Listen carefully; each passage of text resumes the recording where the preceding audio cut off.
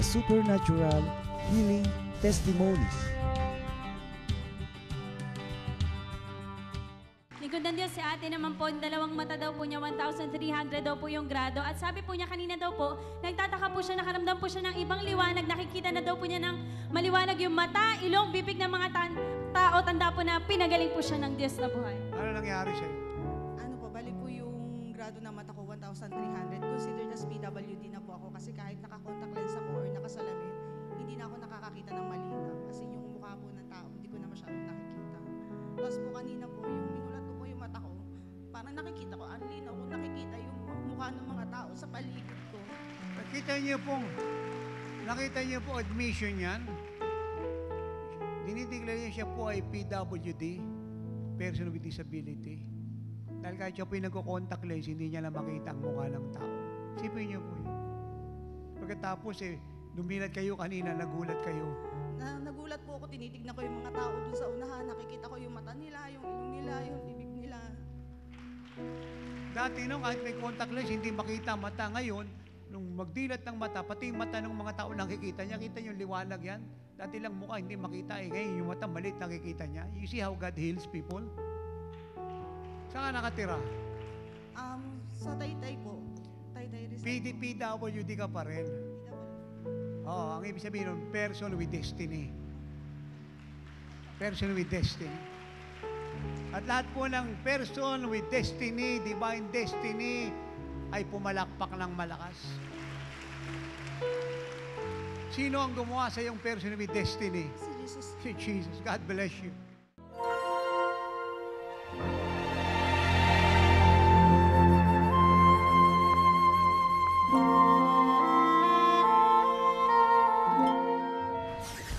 Buksan niyo po ang inyong puso na puno ng pananampalataya at manalangin tayo ng buong puso. Pray this with me. Amang Diyos na mabuti at dakila sa lahat, na nagmamahal sa akin ng pag-ibig na walang kagaya. Eto po ako ngayon, nagbabalik loob sa iyo, humingi ng tawad sa lahat ng mga kasalanang nagawa ko mula pagkabata hanggang sa oras na to. Patawad po sa aking mga hinanakit, mga lungkot, tampo, sama ng loob, galit, inggit, pagmumura, pagsisinungaling, pag-aalimura ng kapwa, paninirang puri, at hindi pagpapatawad. Patawad po kung wala akong panahon sa iyo. Patawad kung sa mga albularyo, espiritista, pyramid healer, psychic healer, tarot reader, feng shui expert, ako nagtiwala. Mga tao lang ang mga ito, walang kapangyarihan para alamin ang kinabukasan ko.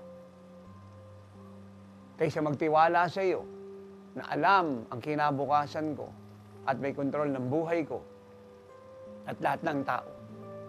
Eto po ako ngayon, humingi ng tawad sa akin pong mga pagsuway at nagbabalik loob sa iyo ngayon. Panginoong Hesus, kaisa-isa kong Diyos, Panginoon, tagapagligtas at magagamot ng buhay ko. Halika, pumasok ka sa puso ko ngayon. Tinatanggap kita bilang personal kong Diyos, manggagamot, tagapagligtas ng aking buhay. Hugasan mo ako ng iyong banal na dugo.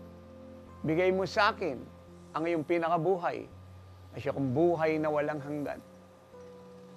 Salamat po na dahil sa iyo at sakripisyo sa krus ng Kalbaryo ay naging anak na ako ng Diyos. Mananatili ako sa iyo, mabubuhay sa iyong mga utos, magmamahal sa iyo ng buong katauhan ko, maglilingkod, at magpapakatapat hanggang muli kang bumalik. Lahat ng meron ako ay gagamitin ko para sa karangalan mo. Tinanggap ko na po ang kaligtasan. Anak na ako ng Diyos, malaya na ako. At kung paano mo ako pinatawad, Ama ko, ay papatawarin ko rin ngayon ang mga nagkasala sa akin. Sige po, buksan niyo po ang inyong mga labi. Lahat po ng taong maalala ninyo na kung saan kayo po'y nagtampot, naghinanakit, sumamaang loob at nagalit, ayaw niyo pong patawarin. Ngayon din po. Sige po. Praise God. Hallelujah to Jesus. Glory to the Son of God. Thank you, Lord. At kung kayo po'y nakapagpatawad na, i-claim niyo na po ang kagalingan, and I will pray today your healing. Dahil ang Panginoon po'y nasa tabi ninyo upang kayo pong lahat ay gamutin at pagalingin at gawing sakdal. Cancer, goiter, allergy, sinusitis, leukemia, myoma, high blood, pagkabulag, pagkapipi, pagkabaog, sakit sa buto, sa bato, sa lapay, sa atay, sa baga, sa bituka, migraine, mataas na blood sugar, high pressure, air pressure, high blood pressure, I rebuke you, maging normal ka. Bato sa abdo, bato sa lapay, bato sa atay, bato sa bato, malusaw ka. Bukol sa dibdib, cyst, tumor sa lalamunan, sa utak, o namang bahagi ng katawan, mamatay ka, malusaw ka. Lungkot, takot, kalaswaan, kahalayan. Espiritu ka ng galit, puot, hindi ka sa Diyos, I rebuke you. Go! Iwanan mo silang lahat, wala kang karapatan sa pangalan ng Panginoong Jesucristo. Dinideklara ko silang lahat ay magaling na. Sa sugat ng Panginoon, lahat ay magaling na. Kayong nasa wheelchair, kayong bedridden, nasa ospital, nasa tahanan, bumangon kayo, inuutusan ko ang lahat ng bahagi ng katawan niyo lumusog, sumigla, mabuhay kayo. In Jesus' name. Tumindig kayo, pinagagaling kayo ng Panginoong Jesucristo. That's right. Begin to move, rise up and walk in Jesus' name. In Jesus' name. It's done. Huminga na po kayong malalim, gumalaw na kayo, kumilos, yung dating hindi nyo nagagawa ay gawin nyo na po ngayon. Dahil kayo po ay kanyang pinagaling. Praise God. So God bless you, we love you, we are always praying and fasting for you. At salamat po, na lagi nyo kami sinasama sa pananalangin. Again, tell everybody, na sa oras ng himala, lahat ang dakilang himala ay nangyari at nagaganap. And the Lord made you whole. Palakpakan natin ang Diyos at ang lahat ay magsabi ng, I am healed, whole, amen, and amen.